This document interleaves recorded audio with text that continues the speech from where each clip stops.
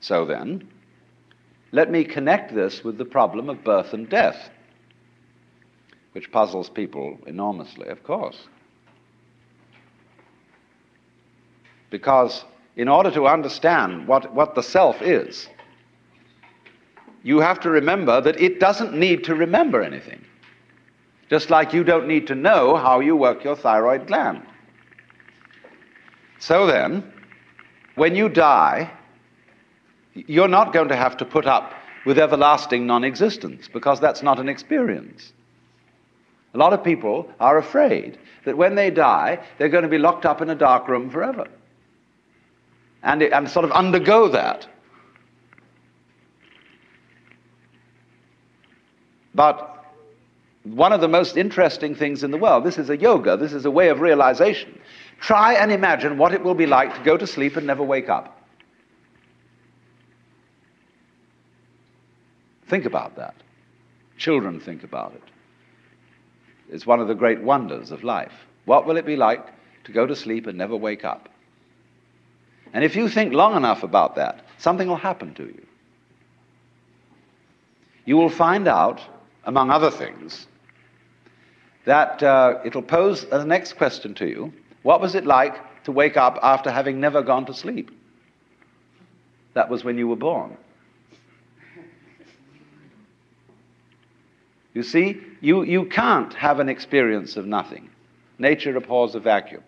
So after you're dead, the only thing that can happen is the same experience, or the same sort of experience, as when you were born. In other words, we all know very well that after people die, other people are born. And they're all you. Only you can only experience it one at a time. Everybody is I. You all know you are you. And wheresoever beings exist throughout all galaxies, it doesn't make any difference. You are all of them. And when they come into being, that's you coming into being. You know that very well. Only you don't have to remember the past. In the same way, you don't have to think about how you work your thyroid gland or whatever else it is in your organism. You don't have to know how to shine the sun. You just do it. Like you breathe. Doesn't it really astonish you that you are this fantastically complex thing? And that you're doing all of this and you never had any education in how to do it? You never learned, but you're this miracle? Well, the point is that from a strictly physical, scientific standpoint, this organism is a continuous energy with everything else that's going on. And if I am my foot, I am the sun. Only we've got this little partial view. We've got the idea that, no, I'm just something in this body, the ego. That's a joke. The ego is nothing other than the focus of conscious attention. It's like a radar on a ship. The radar on a ship is a troubleshooter. Is there anything in the way? And conscious attention is a designed function of the brain to scan the environment, like a radar does, and note for any trouble-making changes. But if you identify yourself with your troubleshooter, then naturally you define yourself as being in a perpetual state of anxiety. And the moment we cease to identify with the ego and become aware that we are the whole organism, you realize as the first thing how harmonious it all is. Because your organism is a miracle of harmony. All this thing functioning together. Even those corpuscles and creatures that are fighting each other in the bloodstream and eating each other up. If they weren't doing that, you wouldn't be healthy.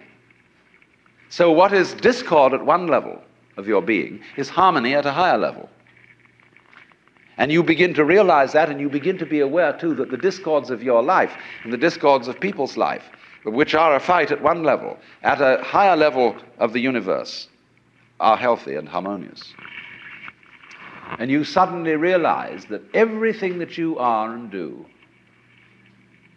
is at that level as magnificent and as free of any blemish as the patterns in waves, the markings in marble, the way a cat moves, and that this world is really okay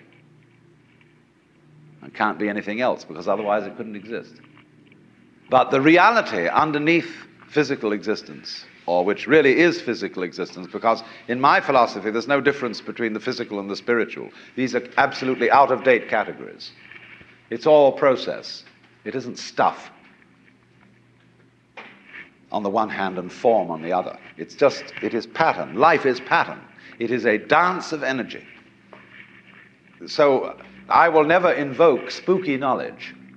That is to say that I've had a private revelation, or that I have sensory vibrations going on a plane which you don't have. Everything is standing right out in the open. It's just a question of how you look at it. So you do discover, when you realize this, the most extraordinary thing to me that I never cease to be flabbergasted at whenever it happens to me.